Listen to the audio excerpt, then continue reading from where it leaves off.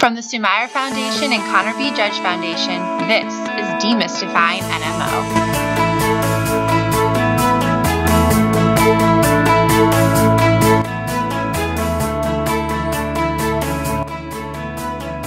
Welcome back to Demystifying NMO. I'm Chelsey Judge with the Connor B. Judge Foundation. On our last episode, we talked about pregnancy considerations in those with NMO, and now relatedly, we're going to talk about the postpartum period and what patients with NMO may need to consider. And this is very heavy on female perspectives, but NMO does overwhelmingly affect females at up to a ratio of 9-to-1. Once again on the podcast, I'm delighted to have Dr. Tamara Kaplan and Dr. Galetta, both practicing neurologists at Brigham Women's Hospital in Boston, Massachusetts, and associated with Harvard Medical School. The clinicians are going to talk about the potential risk of relapse post-pregnancy and really emphasizing the need for planning maintenance therapy with your clinical team, including your neurologist and OBGYN. We're going to dive into breastfeeding, some misconceptions that surround the area, as well as the stigma that many women have in choosing whether or not to breastfeed, and then dive into important safety considerations regarding maintenance therapies and breastfeeding. We'll talk a bit about NMO symptoms and parenting and how to manage that, including postpartum depression. We'll also touch upon the importance of having a strong caregiver or support team, including a partner, spouse, family member, etc. And then Drs. Kaplan and Dr. Galetta will talk with us about the heritability of NMO. I hope you find this interesting. I certainly did. Hello again, Dr. Kaplan, Dr. Galetta. Thank you so much for being with us here. Last episode, we covered the importance of timing in choosing a treatment to help potentially manage any future relapses post-pregnancy in that postpartum period. I think a big topic that comes up just naturally then is once you've chosen your specific DMT to help prevent future disease activity is maybe breastfeeding and the potential implications there. So what are your guys' thoughts or concerns overall?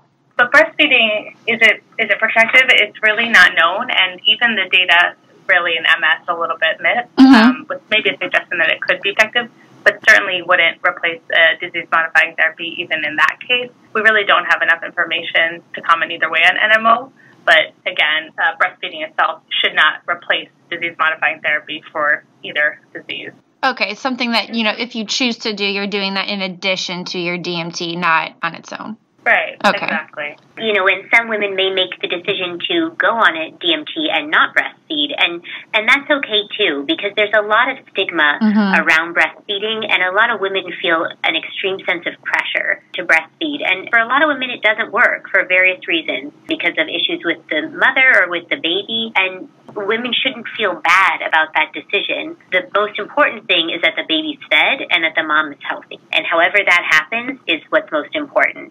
I think it's so important that you say that because, like you said, there is a lot of stigma around that. And if a woman chooses to, that's great. But also, the best thing, right, is for the baby to be fed and also for the mom to be healthy to take care of that baby. Absolutely. When a woman who has NMO and she's now chosen a specific DMT, and she does want to breastfeed or she's considering breastfeeding, is there anything that they should think about regarding safety? Yeah, well, we can actually talk about a few of the different disease-modifying therapies and what we do know about breastfeeding. Unfortunately, for a lot of these medications, there isn't a lot of data because, and this is true for everything with breastfeeding, there's just not a lot of randomized controlled trials. But starting just with steroids, since we mentioned that postpartum relapses can occur and patients may be treated with steroids, lactation is completely compatible with steroid use, and that's really important to know. Some women have been advised to pump and dump, and we don't actually think that that's necessary. When we talk about any of these medications, we think about what's called the relative infant dose, or the RID, and we think with steroids, with methylprednisolone, it's about 0.7% after someone has received steroids. And the limit of what's acceptable for an RID for any medication is about 10%. Oh, wow. So, 10 times lower than what would be acceptable. We do sometimes advise women to just wait several hours before they breastfeed again, because that will further decrease the dose or the amount of steroid in the milk. But there should be no concerns about breastfeeding and use of steroids. Okay. Azathioprine is another medication that's commonly used in NMO, and we also think that this medication is relatively safe. There has only been a few case reports of women who've used this medication, but it seems, again, that the amount that actually gets into the milk is very, very low, and is thought to be safe with breastfeeding. Okay, great. And then any others that we have information on? Yeah, that's methylphenolate. Is commonly used with NMO.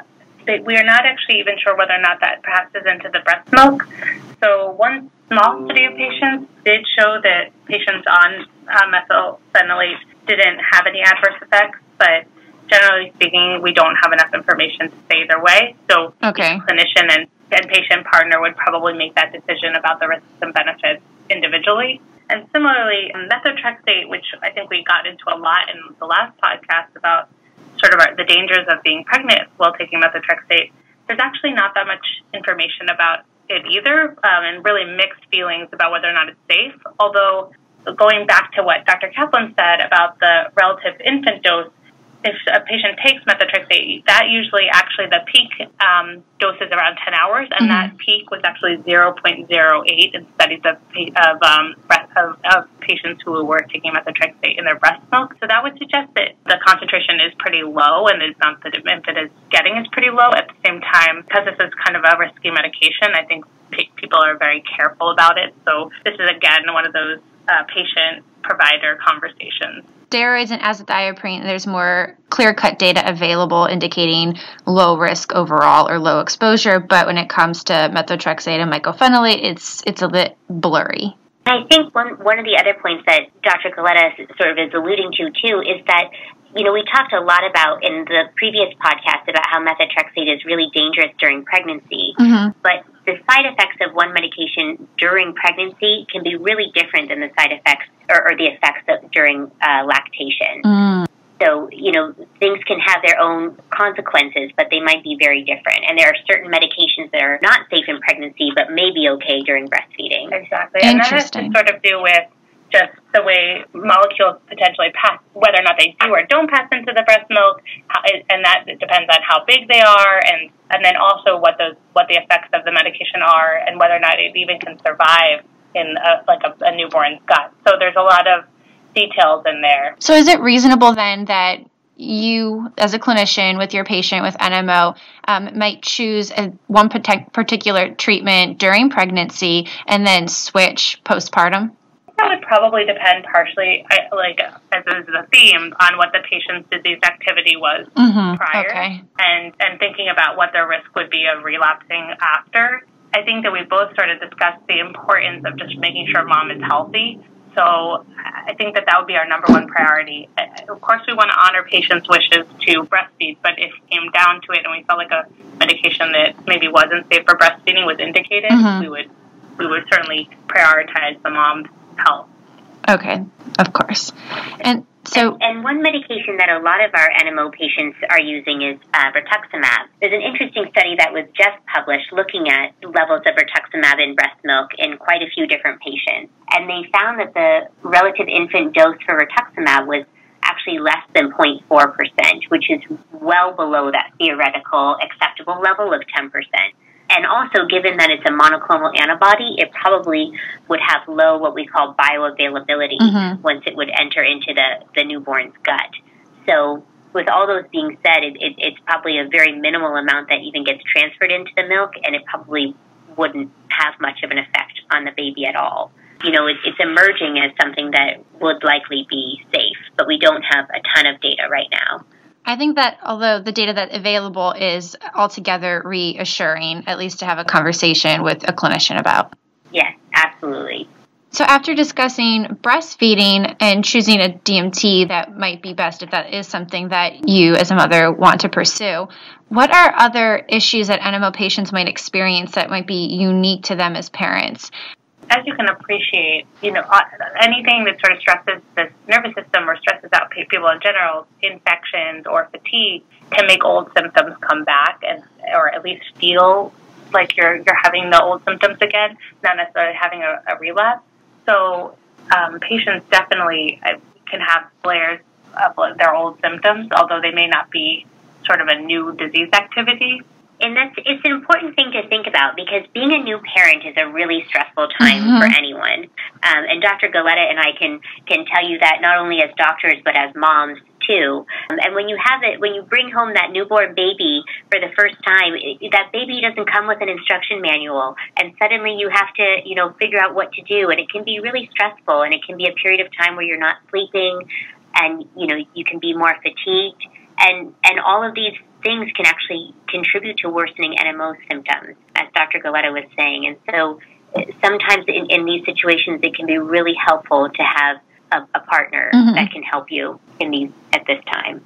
No, I think that's really important to note, and that, a partner can look like anything, whether that's a spouse or, a significant other or a family or close friend, any kind of support team that can help you get through like what you just said, which is universally a really stressful time. Absolutely. And for all new mothers, I think can also appreciate that it can be challenging emotionally, and postpartum depression and anxiety are really common for all new mothers. And I imagine it's especially challenging when you also have a neurologic disease and there are a lot of other things going on. You're making all of these decisions about breastfeeding, not breastfeeding, starting treatment, and there are hormonal changes.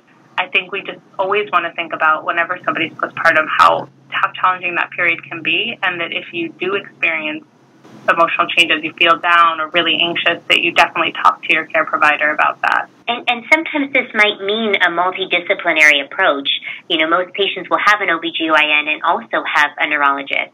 And hopefully, people can also utilize resources like a social work or a psychiatrist in addition, because sometimes it takes a team approach to help tackle some of these issues. No, thank you guys for mentioning that, especially about postpartum depression. I think that it's a really important topic, and we're getting a lot more light on it, again, just for all new mothers. But I could see how that, time period could be especially stressful for women, like you said, with a serious neurological condition. Further recommendations or insights for patients regarding having a strong caregiver or support team? I just want to reiterate that a partner, as you mentioned, that can mean anything. That can mean a parent, that can mean a spouse, a boyfriend, a girlfriend, a sibling. There's so many things that person can do to be helpful beyond, just changing a diaper and giving a bottle to the baby, but helping with laundry or helping prepare meals, like all those little things that just need to get done when the new mom is feeling very stressed and tired can be really helpful. And then I think a lot of people are concerned about the potential heritability of NMO. Do you have any data to address that? Do you know is that less than 3% of patients with NMO actually have a family member with NMO? So that suggests that there's a lot besides genetics that are really playing a role in the development of this disease. And there's probably a lot really more to do with environmental and exposure factors. There may be a small percentage that's related to genetics, but we don't think that's a big part of this. Okay. So it shouldn't be that, knowing that you have an NMO, there's a good chance that, you've passed it on to your child. Right. That's right. Thank you guys so much for going over this information with us. Well, thank you so much for having us. And these are such important issues that I hope we were able to shed some light on. I was really grateful to have Dr. Kaplan and Dr. Galetta on this series with us, covering sexual dysfunction, pregnancy, and the postpartum considerations for NMO patients. They've just been a wealth of information for the NMO community, so I once again thank you to them. On our next episode, we're going to talk about all things insurance, so the abyss of navigating the insurance world, getting healthcare coverage, managing patient access. Hope you tune in to that episode, which we will have for you on the first Monday of April. Please check us out at the SumairaFoundation.org and ConnorBJudgeFoundation.org and give us some feedback. How are we doing? What do you want to hear? How could we do better? You can also reach us on social media, so Facebook and Instagram and Twitter. We're at the Sumaira Foundation and at CBJF NMO. Thank you.